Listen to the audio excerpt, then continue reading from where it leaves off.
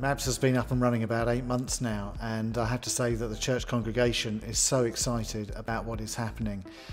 For years and years and years, this church has been really praying for an effective children's, youth and families ministry, and we've had some really faithful people at this church over the years doing marvellous work and praying long and hard for a deepening of the spirituality and the outreach of the church. And through MABS, they're really beginning to see new initiatives, creative thinking, creative activities, and a really deep engagement across the community. On the whole, the congregation is fully behind everything that is happening and fully behind Joe and Barry.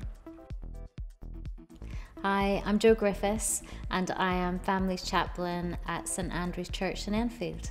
I have pastoral responsibility for families within the church community of St Andrews. I am also Parent Support Advisor at St Andrews Primary School, which is the school attached to the church.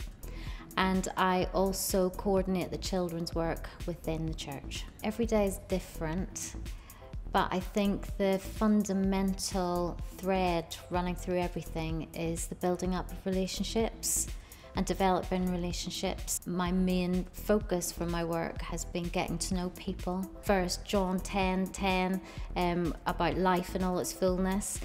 I want to see families have life in all their fullness, and that can mean something different to every family that I work with, or every individual that I work with, or every child that I work with. My name is Barry Easton and I'm the Youth and Community Worker for the MABS project. I've really found my role being one of putting your finger on the pulse of the community, just to feel what's happening out there.